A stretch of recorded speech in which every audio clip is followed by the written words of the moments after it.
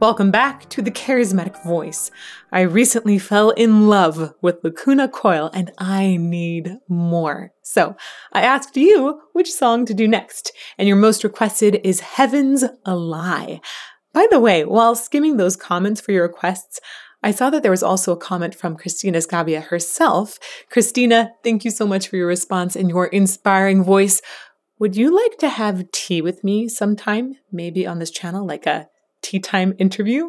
Let me know. And in the meantime, let's all of us dig into some awesome music. Ooh.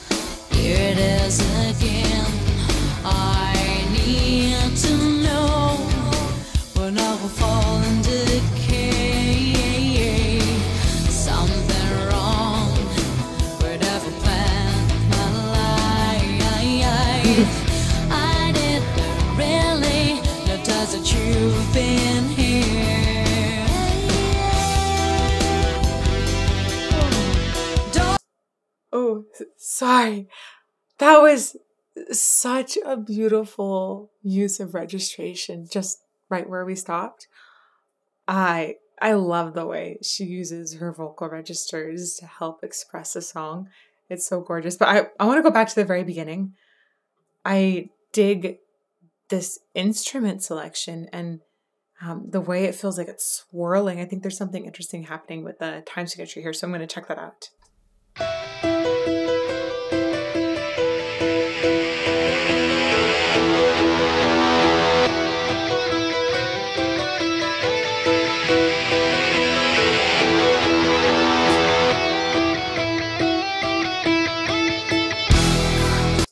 Okay, so this could be written in 4/4, but the subdivision is what makes it feel like it's kind of swirling and truncated every now and then in the time signature. Let me count this out.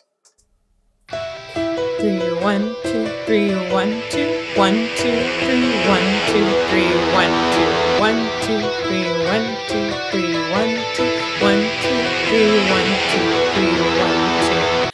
So it's a combination of 3, 3, and 2.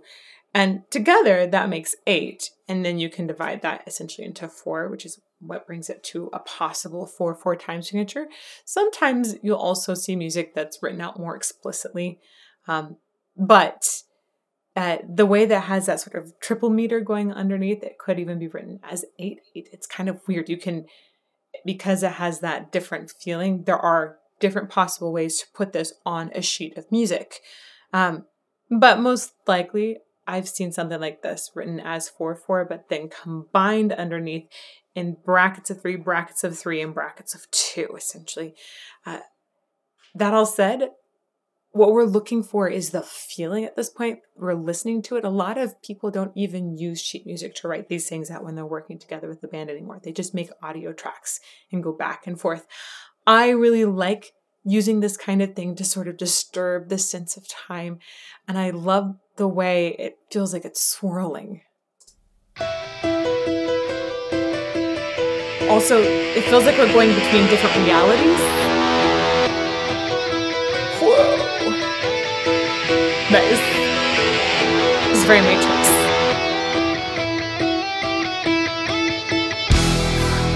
Ooh.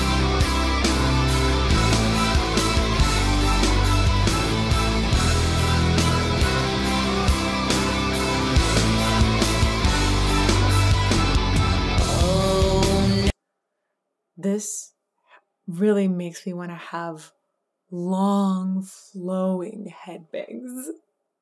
I love it, but long flowing headbangs with the same sway that they're using in 3, 3s, and 2s. Okay, back to her beginning.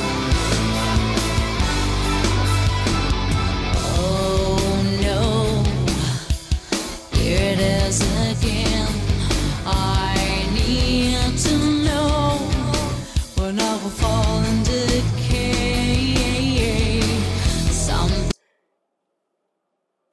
twice in this verse, I think. Maybe more.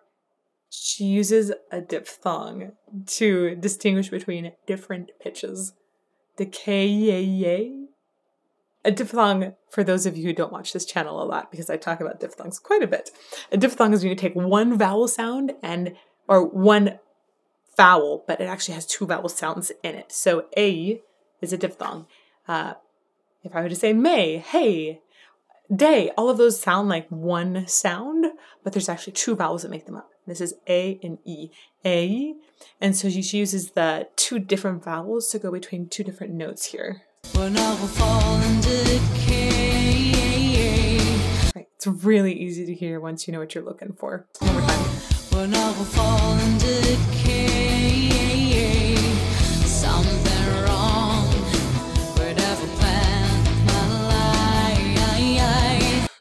That's the other spot. Again, super obvious in the way she's doing it, and it's really specific. That's something that all classical training will harp on, is what are you going to do with a diphthong? Or what if you have three sounds like a diphthong? That's another question. Where do you put those vowels? Which one do you elongate? When you have clear choices, it tells me that you've studied where you want to place your sounds more, and you're being more specific and intentional.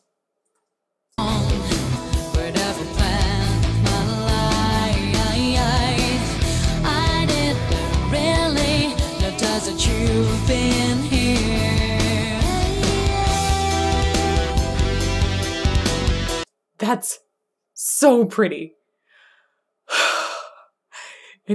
So she was singing in her chest voice and then essentially flipped over into her head voice. Really lovely floaty elements there. Gorgeous. I just love the way her sound, the tone quality overall is so full-throated.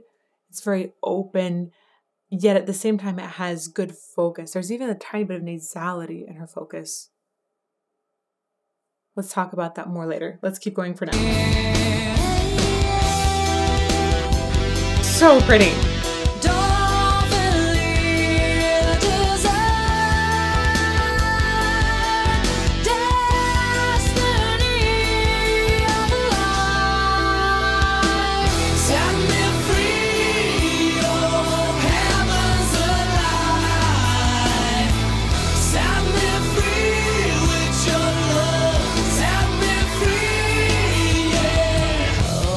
Wow. Oh, I love the way that when Andrea comes in, it almost feels thrashy. There's so much torment in his tone combined with the beauty of hers. But they also have something inherent in the two tone qualities that when they combine, it really works. His is definitely more forward in that part as well. It feels like it's being ripped from him, but it's some sort of beautiful ripping, perhaps. Wow. And again, there's this feeling of just wanting to headbang and let the hair go. Wow. Further.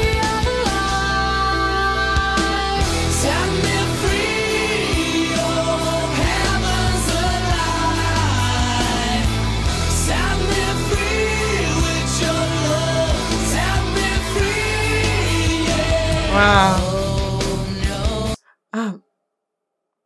I should mention Heaven's a Lie is a bit of a deceiving title. The song is not anti-religious.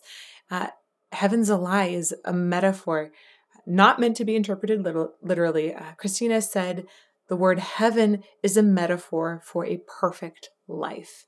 So just keep that in mind while you're listening to the lyrics. Definitely not a literal song.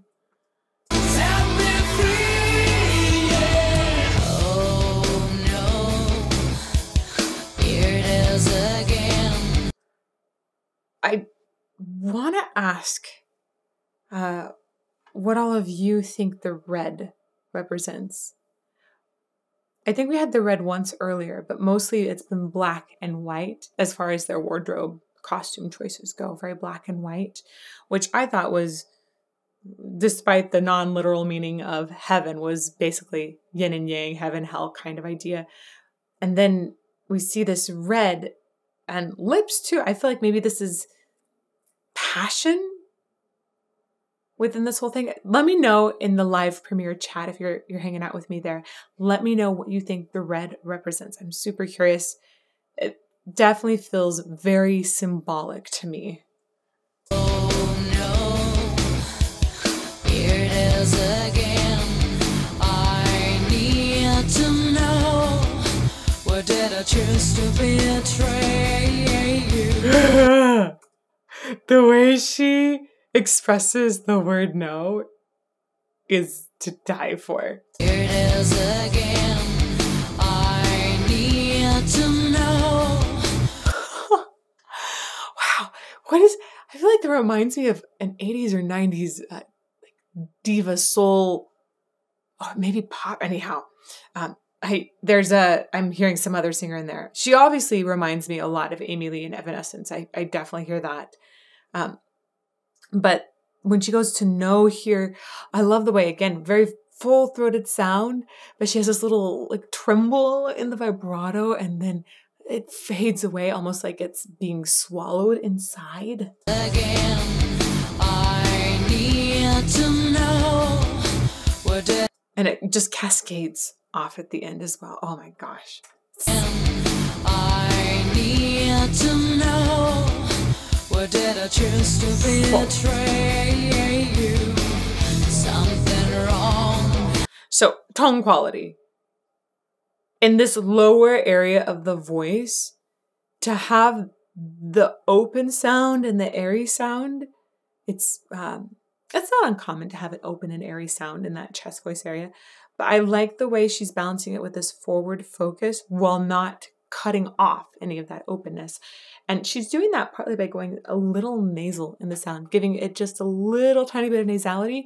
Sometimes that's considered bad in various styles, but it really depends on the style and genre that you're singing in. And in this case, I think it brings a lot of clarity and cut, and it's a beautiful, beautiful tone. I need to know, what did I choose to betray you? Pretty. Something wrong with all the plans of my life. I didn't realize that you. Sultry. That's the word for her voice. I think she has a very sultry tone, and it's very gorgeous and well placed. I didn't realize that you've been here. Pretty. Again. Ooh, so I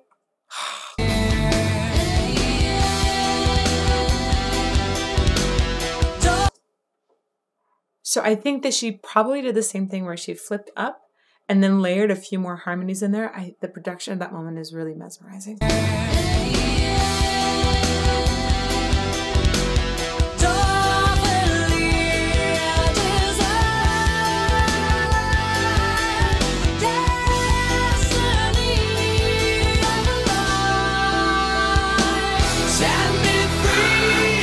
Okay, just a second. Love the long phrasing, the control of that. It's just so expansive, and I also really love the way she's able to essentially mix registers. I've talked about her singing in her chest voice, talked about floating into that higher head voice. In this last part, she was singing in what a lot of us would call a mixed register, or just singing in mixed voice. There's sort of like a sticky area here among vocal pedagogues, and that's because it depends on the genre you were trained in, whether you talk about mixed. And for me, from classical music, I tend to just talk about chest voice and head voice because that's also really defined by what laryngeal engagement is happening. If it's chest voice, it's TA dominant, meaning thyroarytenoid is the primary muscle engaged to create a thicker sound. And if it's head voice, it's CT dominant, meaning that the cricothyroids are engaged. So that creates a little bit of a thinner sound. It stretches the chords more. That's your higher sound. If you're mixing the two, that is always happening, almost always happening. It's not very common that you have completely thyroarytenoid or completely cricothyroid, but sometimes when you're more in the middle, we'll call that mixed. When there's a heavier sound, but the person is actually in head voice, for example, we'll call that mixed. So here, she has a really beautiful way of mixing those tones. So it sounds heavier and thicker without actually taking all of the weight from chest voice up, which would be a lot more straining. And I think not as mesmerizing for this place in the song.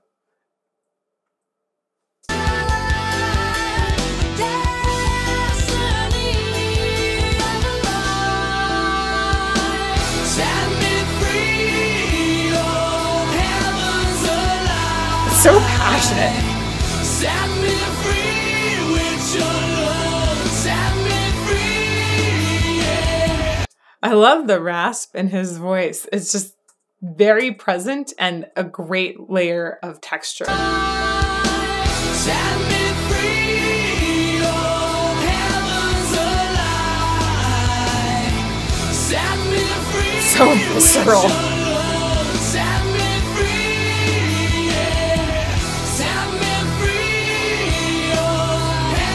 Screen shake is really cool up there. And no screen shake here.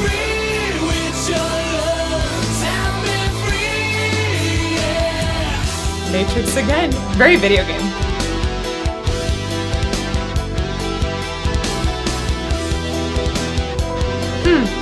The visual effects throughout this are really interesting. It does feel like there's some sort of reality blur that's happening a lot.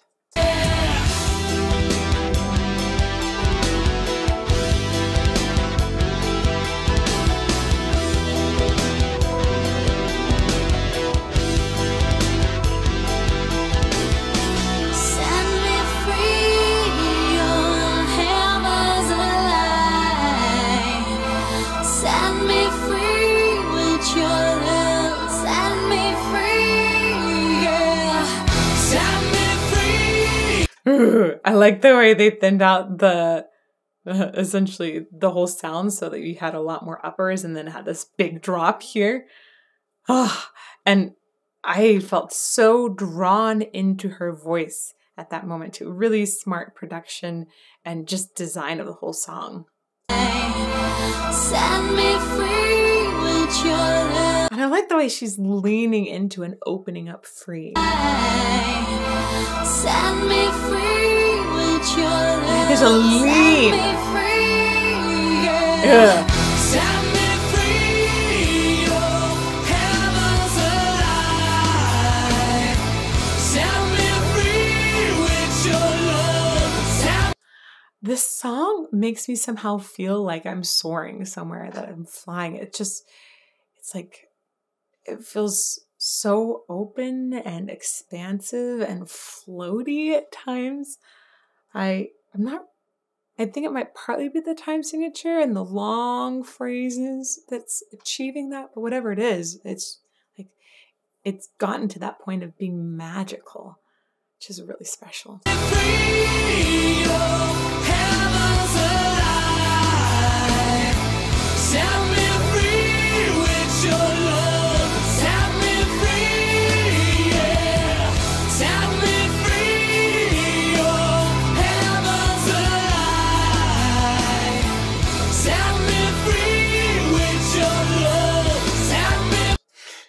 Just gonna point out this little tiny enunciation thing. I was like, oh, did I point it out earlier? And I delayed, and now I'm like, no, they need to know. So it's with your love, right? There's a TH in there, with your. But when we make it more colloquial or more casual, when we're just talking to each other, sometimes we with your love, and it becomes a CH. It's this really interesting dialect. I don't personally use that, but I hear it when people are talking casually to each other quite frequently. And I always feel like, wait, there's no CH in there. That's a TH. But I think it's really good that they're deliberately doing this every single time. They've agreed on what type of pronunciation they're going to use for this that fits their particular style and situation. And they're using it over and over, a lot of continuity in that choice. So you know that it was deliberate. Set me free. With your love, set me free, yeah.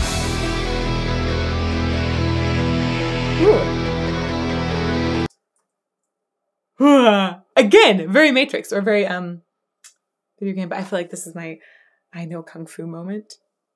I hope I get to interview her. It's I hear she also likes video games or gaming of some sort, so it'll be really fun to nerd out about all kinds of things. With your love, set me free, yeah.